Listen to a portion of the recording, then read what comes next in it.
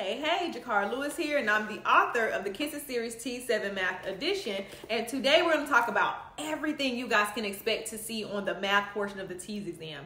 I know how stressful and how frustrating it can be when you just don't know what to expect, but today I'm going to give you guys all the tips and tricks and secrets for every topic that you can expect to see on your exam.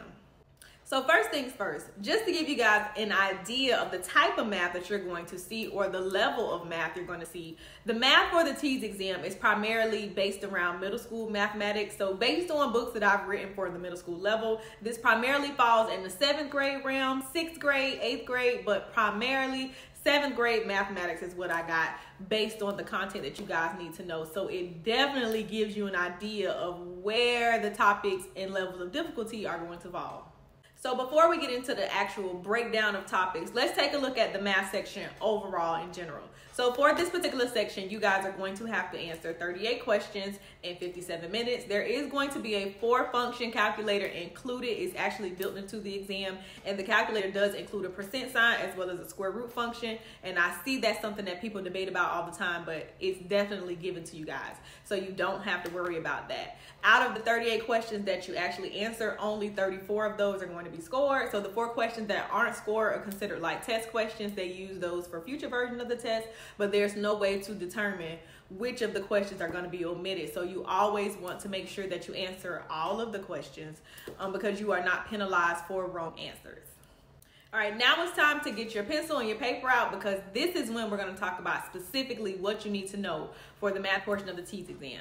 So the math section is going to be broken up into 2 main components. We have numbers and algebra, which accounts for 18 of the questions that are scored. And then we have measurement and data, which accounts for 16 of your questions that are scored. So I'm going to go through and tell you guys everything to expect for those 2 major sections. So again, have your pen and your pencil and your paper ready so you'll know exactly what to prepare for, and everything that I'm mentioning is actually included in my top rated workbook, so be sure to grab your copy today.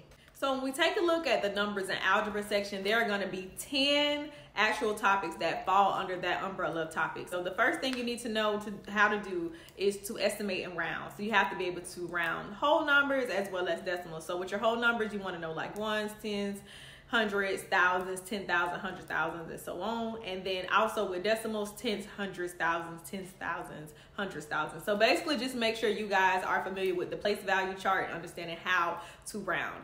You also have to know how to convert between fractions, decimals, and percent. So with all of those conversions, that's 6 different ways you have to know how to do it, frontwards and backwards. And then you also are going to have to know how to compare and order rational numbers. And all that means is if they give you fractions, decimals, percents, or square roots all in one space, you have to be able to put them in order from least to greatest, greatest to least, decide which is the largest value in the group, the smallest value in the group, and of course that piggybacks off the previous skill. You're also going to have an understanding of ratios, proportions, and percentages. Primarily in word problem form, you're going to have to understand that particular skill of how to solve problems involving ratios, understanding how to identify, a ratio or an equivalent ratio or a proportion, a missing value. Then we have percent proportions. We have tax, tip, and discount.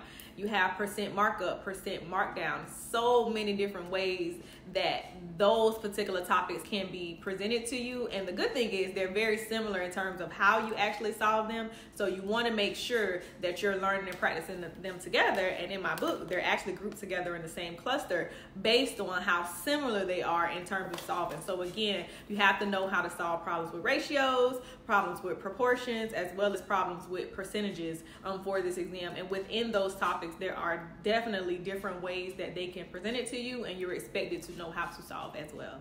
The last batch of topics that you guys have to know include fractions. So I know how much you guys love dealing with fractions. You're going to have to know how to add, subtract, multiply, and divide fractions as well as mixed numbers. And the extension of that topic is going to involve word problems with rational numbers. So you need to make sure that you can solve word problems that involve fractions, decimals, percentages, square roots, any of those things. But the good thing is in terms of difficulty, you only need to know how to add, subtract, multiply, or divide numbers when they're in that form. You guys also are going to have to be able to translate sentences into expressions, equations, and inequalities. So if they give you a sentence, you have to be able to translate it based on the operations that you see. And finally, the last topic is solving equations in one variable. So one big misconception that I see is that people have the assumption that you have to solve systems of equations or equations with x's and y's and z's, and you don't. Literally, you only need to know how to solve an equation with one variable, and that's not too bad if you ask me.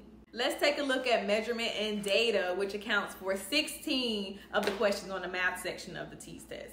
So the good thing is only 5 topics fall under measurement and data, so super quick and easy and simple and to the point. So the first thing that you guys have to know how to do is convert within and between systems. So convergence between systems is when you go from one unit to the next, such as from miles to kilometers or ounces to pounds. And convergence within a system are going to be like from kilometers to meters, meters to centimeters. So you for sure have to know how to do your convergence. You guys also have to be able to explain the relationship between two variables. So we talk about like independent variable, dependent variable, constants, and we talk about like any type of correlation, like positive correlation, negative correlation, no correlation. You want to make sure that you are familiar with all of these particular topics. And it's not really in depth, just scratching the surface, but just make note of those particular things that you guys have to know.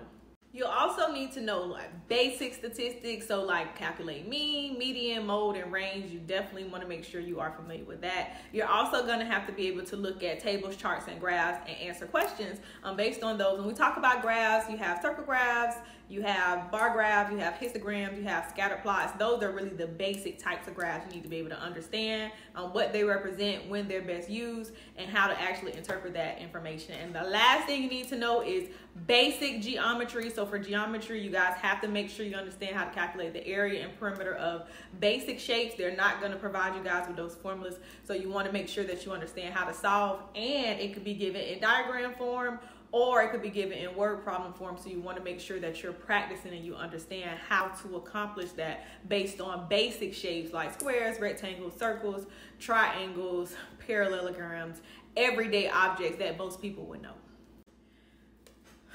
When I say it felt like I was talking forever, I mean it kind of, now that I'm looking at it from a student's point of view, it seems like you guys have to know a lot of stuff. I mean, overall, it's only 15 main topics that you guys are expected to know, but it's so much small stuff that falls under it. But I hope I was able to give you guys a clear idea as to what to expect. But my book definitely takes the cake and it puts everything into one particular space. So here you have over 1,700 chances to actually practice the topics.